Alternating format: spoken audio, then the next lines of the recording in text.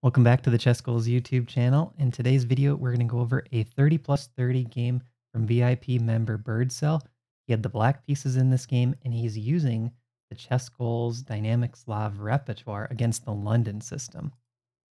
All right, so the game starts with d4, d5, an early bishop to f4 by white. This signals the London system, and after e6, knight to f3, white is definitely going London system here.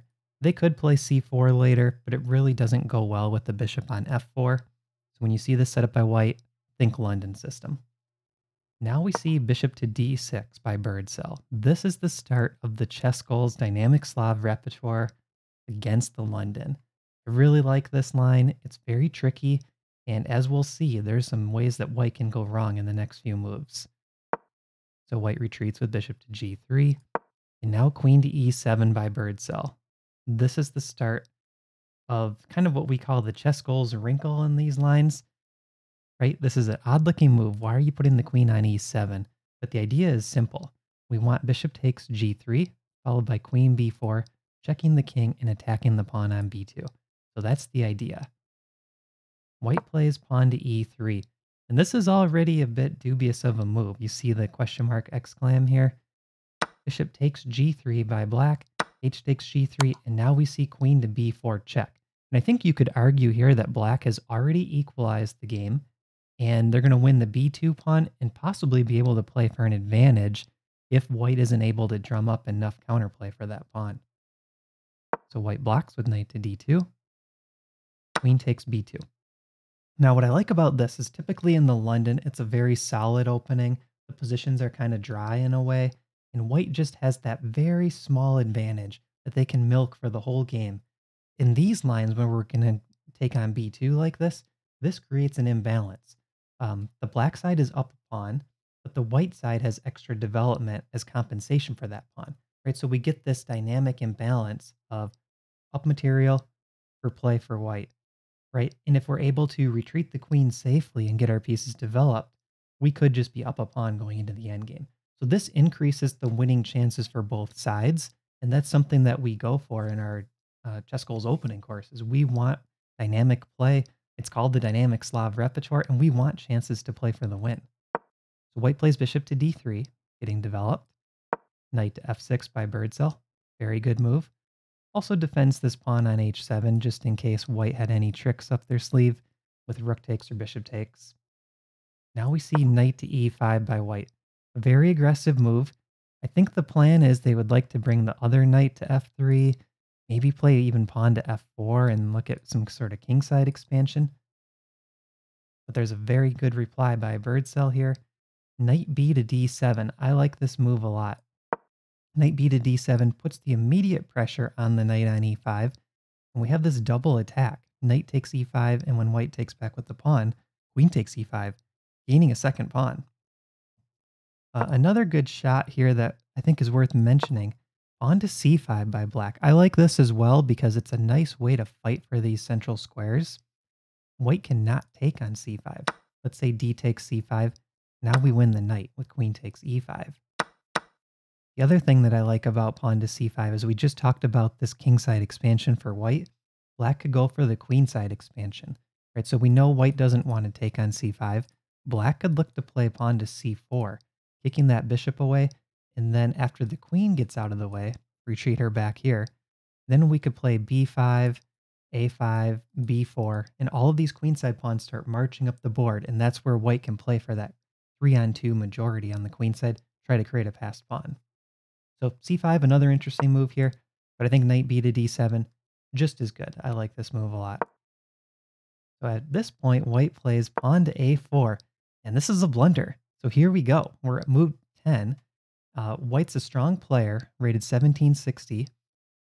And at this point, we see a4 by white, and Birdsell missed the strong reply, but knight takes e5 gives black a nice advantage. After d takes e, queen takes e5, this black queen is ready to retreat. It's going to come back to d6 if needed. Black is up 2 pawns, and I don't think white has any compensation for the pawns. After queen d6, black is going to play e5, get this nice big pawn center, e5, d5. It's looking good. I think it's over a 2-pawn advantage for black according to Stockfish. And after knight takes e5, you might be wondering, well, what if white attacks the queen? There's this nice in-between move, knight takes d3 check. And after c takes d, now the queen can retreat. And in this case, black is up a piece. Black has an extra bishop sitting here on c8 and an extra pawn on b7. So 4 points of material up for black. Stockfish is saying up 5.5 points. So after 10a4, knight takes e5. Very strong move. Birdsell in the game played queen to b4. I get why he did it. If you can't calculate that this works for sure, you may want to play it safe and just retreat the queen. And black does still have an advantage here.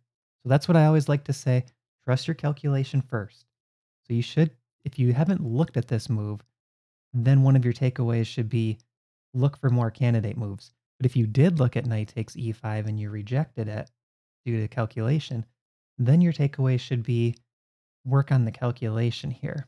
Try to get those concrete lines figured out because it is critical to find these sort of moves like knight takes e5 because it really increases the winning chances over playing queen to b4.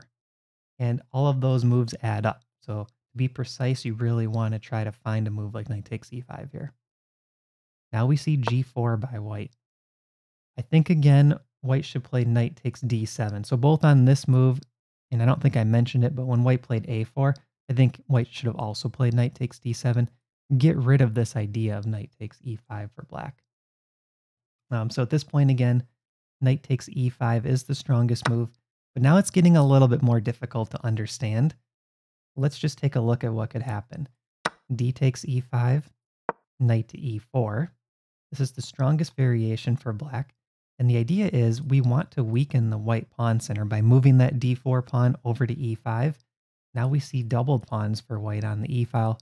They already have double pawns on the g file. And this is going to help us a little bit in the center. And if white plays a move like bishop takes e4, we take back. And after castle, we could play a move like queen to c3, trying to scoop up this e pawn. White's going to scoop up our e pawn.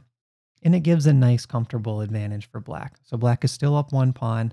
There's really not an attack for white, and we're going to get castled soon. Maybe even queenside, depending on what white does, but probably kingside. So in the game, after g4, Birdsell played queen to d6. And I think queen to d6 allows pawn to g5, which white missed. It puts an uncomfortable question to this knight. It doesn't really have any good squares. And if it goes to e4, that might drop a pawn.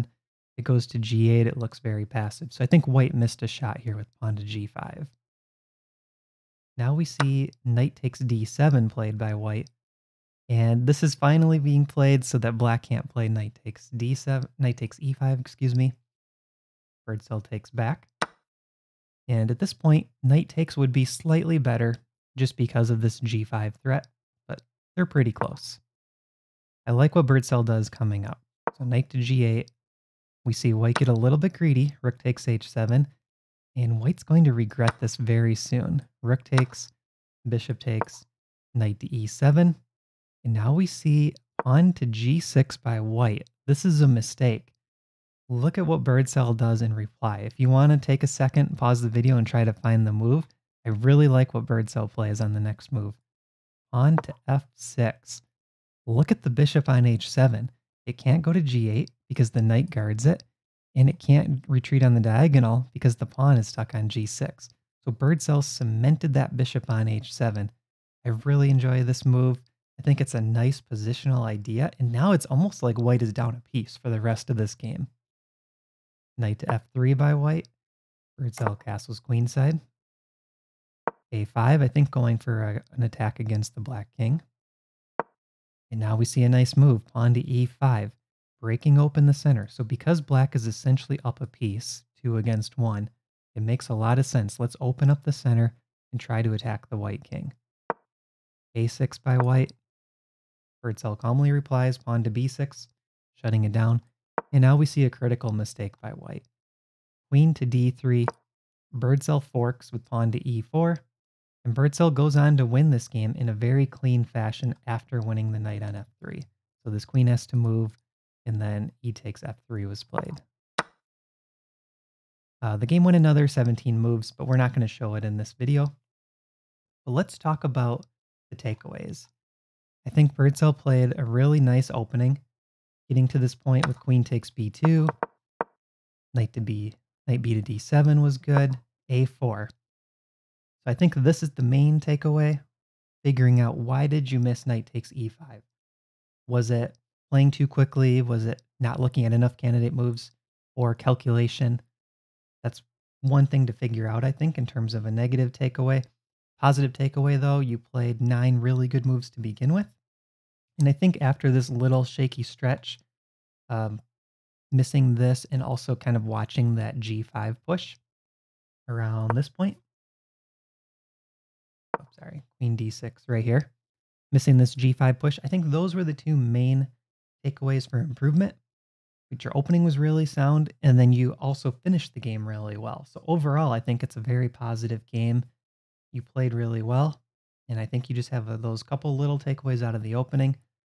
And what I'm going to do is I'll put a link to the video up above with a preview video of how we combat the London system with the ChessGoals Dynamic Slav repertoire. So make sure to check out that video next. Please give this video a thumbs up, subscribe, and let your friends know about ChessGoals YouTube. We really appreciate it. Thanks for watching, and I'll see you in the next video.